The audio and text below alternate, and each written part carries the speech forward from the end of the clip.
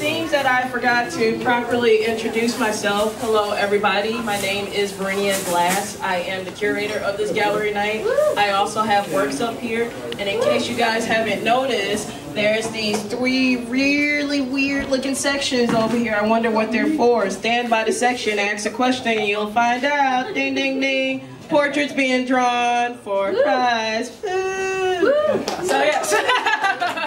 I'll tell you. I'm sorry, what was that?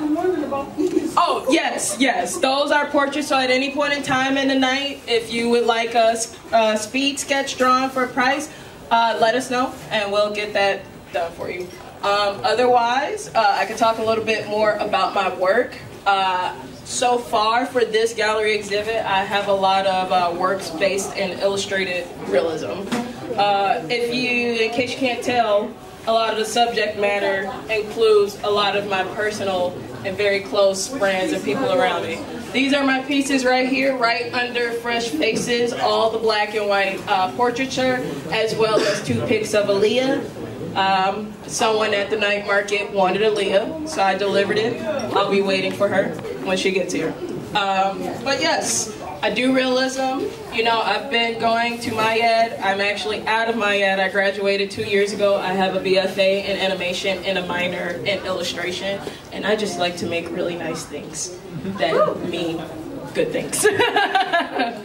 So yes, we're gonna have a couple more music pieces coming up. We're gonna have more performances by Grenda Ward. But for right now, we are gonna have Kelly Pritchard come up and talk about her work. She does amazing acrylics and a lot of times on found objects. So we'll have you come up and explain that.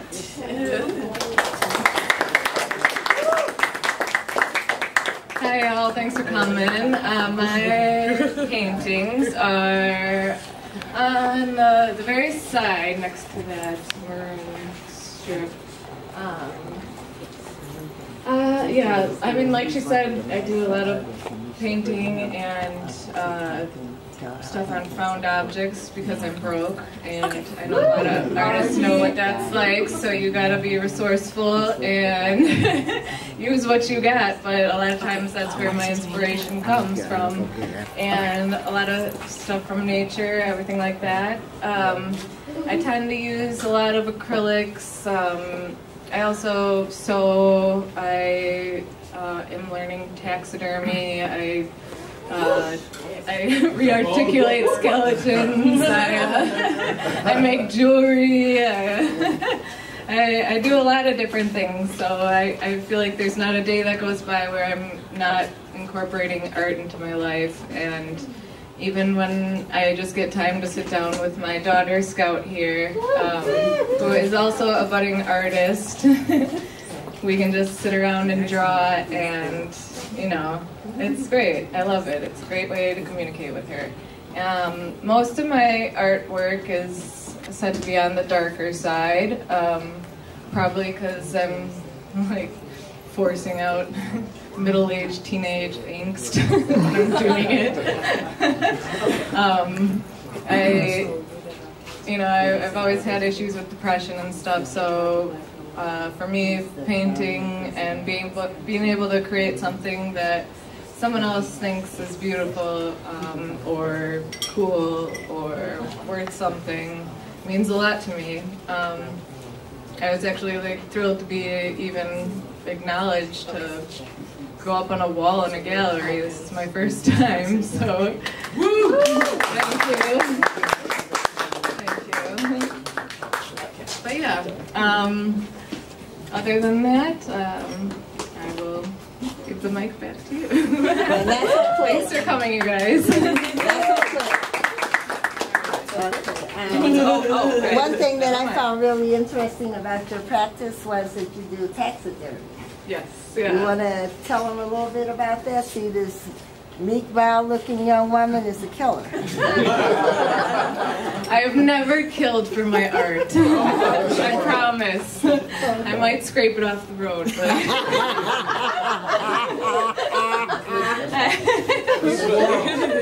yeah, it's fair game. Squirrel.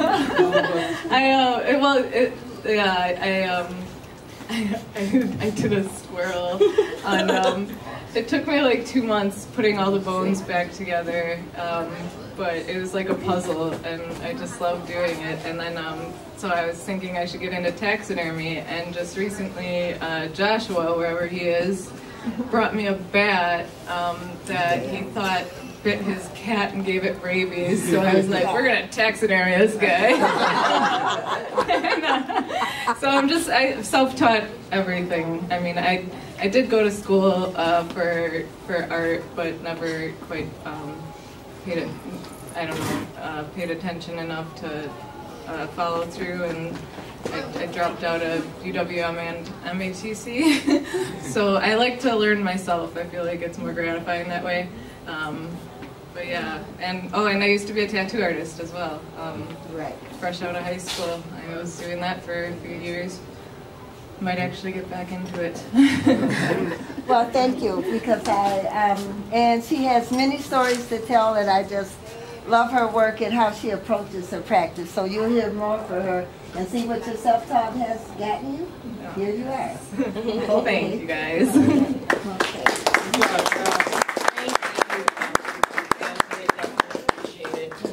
Now, before we continue with the funky fresh beats and all of that jazz, I'm going to give a special shout out to two special people.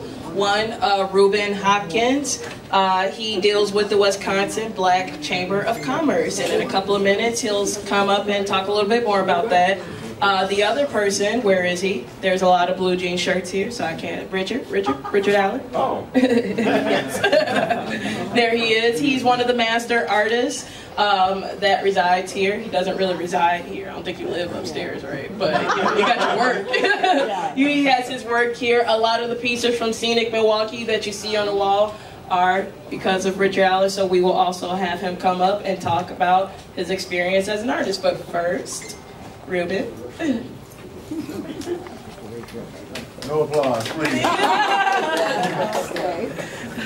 Okay, so this was not even planned, so hopefully I'll say something that at least half of you will like. You know, supporting the growth and development of artists is one of those things that it's almost how can you go wrong, right? Because there's so many different options when it comes to art. And so for the Chamber to be able to support this business and you know, one of the promotions that we have right now that we're doing is Black Milwaukee, where to go and what to do. So when people come to town, they're able to be drawn into the, you know, the black business community, especially those here in the Grand Avenue Mall. So when I heard about Gallery Night, I was like, one way or another, I was going to come and support it. I'm actually not here until tomorrow, so you don't really see me tonight. So my plan was to be here tomorrow. But congratulations to the artists. I do see chickens, so you know I'm feeling pretty good about that. That's Bree Janae over there. Wave Bree Janae. Right. Bree Janae is my girl Friday. For those that don't understand what that means, what's that movie? What's the movie? Going way back. Anyway, just Google it. Okay. Yeah, and today is Friday. So thank you for being here. Thank you for the hospitality, and we appreciate it. And I'm going to give the mic to whoever comes up and gets. All right. Okay, well, Verinia has given a little introduction to Richard, but as her show is called Fresh Faces, and Verinia wanted to show how the master artists influenced the younger artists, and the younger artists influenced the more mature artists. And Richard has been an integral part of this gallery for many years, and he recently, the past year, has established his own studio practice. And I will say he is a photographer to watch, and if you can just look at his work, you can see how great it is. So I'll let Verinia bring him up now. All right. Should I do a WWE style? Yeah. Jim Ross. Let's see, which one? Like when he got hit by the table, by the chair, or when he did the swanton bomb? Which one? Okay. All right. Well, coming to the front. is a very experienced photographer. He's been with Asia's Fine Arts and painter. He's been here for a while and has done nothing but bring happiness and joy to our lives with his photography. Here you go, Richard. All right, thank you very much. You know, they're building me up so much, and I'm like, okay. No, actually, what happened is that I met Cynthia, I'd say 3 or 4 years ago when I started working down here. I started showing some of my influences and putting some of my work on the walls and that, and so it's been like a home to me. And up until this gallery night, I actually have been working. I have my own studio now, so I thought I was just going to come down and be a guest, not talk. But anyway, I appreciate you. No, but I appreciate what you said, seasoned professional or what have you. I've worked at advertising agencies in the past. I have some of my stuff in museums, a few universities have some of my work, that type of thing. And well, like she said, I started my pet project over here was the Scene Milwaukee pictures. And we did that, and they're still up. You know, it's like a postcard series, and it evolved into the larger scale pictures. I'm kind of continuing that series of work, but since I've left here, back in January, I've been kind of putting my studio together and been working on my own projects now. It's kind of like getting withdrawal from here and coming into my own again. I had planned on having some stuff here today, but I said, well, maybe next gallery night. So I do have a nice studio and I'm doing some paintings, and especially about Milwaukee again. But like she was saying, emerging artists, that's why I came down, because I wanted to see what the fresh artists of today was doing. You know, I'm very impressed. You know, the young guy over here, his work reminds me of an artist that I knew in South Bend, Indiana. He was a sculptor, and he did three-dimensional work, but he interpreted his work from the three-dimensional form into two-dimensional, and it's very similar to what he's doing there. And I was hoping the young artist was here that I could talk to him and just ask him, because he has some three-dimensional influences. Because, you know, a lot of people don't get his work, and I'm like, well, when you look at it in a three-dimensional form, and you see these ebbs and flows and stuff, it starts really coming together and making sense. So I wanted to talk to him about that. All the rest of the artists, the young lady that just came up here with the taxidermy, we had an artist here last year, I believe it was last year, Carol Archer, and she did some, she's a self-taught artist also, and she did portrait work. And what she did, she took her natural hair on some of her pieces and made like three-dimensional, I'm not saying three-dimensional, but some reliefs out of her natural hair and combined with the paintings and that, some natural stuff. And when she said that she picks up roadkill and stuff like that, I said, well, maybe that would be interesting with the innate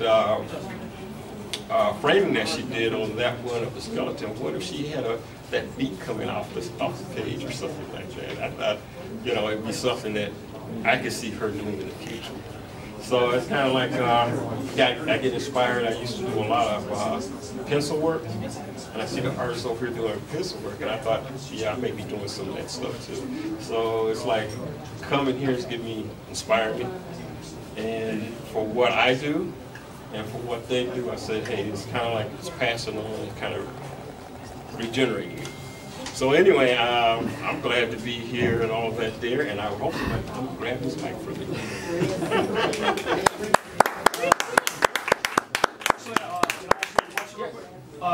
Those are your pictures, correct? Yeah.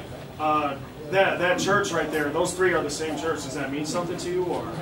Well, not really. I mean, it's kind of like a lot of times for me when I got into art, my father, you know, I should be really excelled at math a long time ago.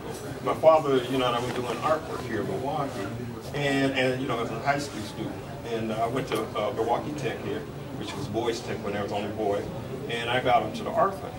And he says, well, you know, yeah, you can draw and all that kind of stuff, but why don't you go into architecture? And why don't you do this here? And I'm like, but I want to do art. And the main reason why it was is I found out, for me, that drawing within the lines was confining.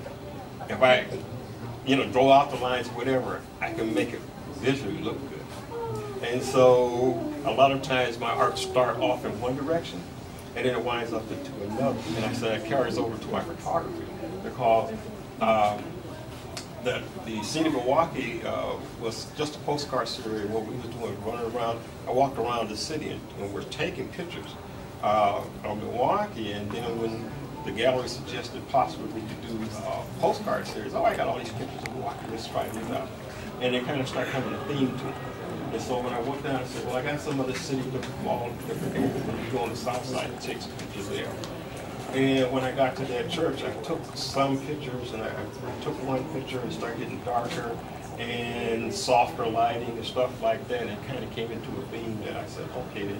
I didn't think about it at the time, but I said, yeah, let me do this, you know, this composition of photography at this time today. And a lot of times, whether you can tell it or not, certain one of these pictures that I've done are all on the same day, and they have a feel to them with the light as opposed to the other one. And if you can pick them out, you can tell the difference. So it's kind of like that deer. You wander around, you do stuff, you start off with one intention, and then it develops into what it is. All right. Thank you. Definitely appreciate it. Look forward to looking at some more of your photographs. Now, we are going to have a couple more artist talks.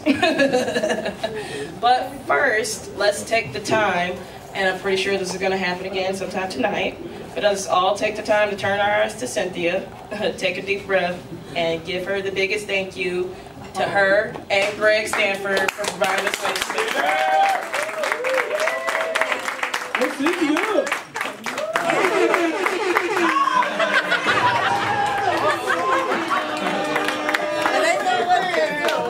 And after a little while, we're going to talk about Verinia here. We're going to start with how I picture her name all the time, but I think there's somebody special to see Verinia. So if we could, real quick, have Mr. Dennis come up.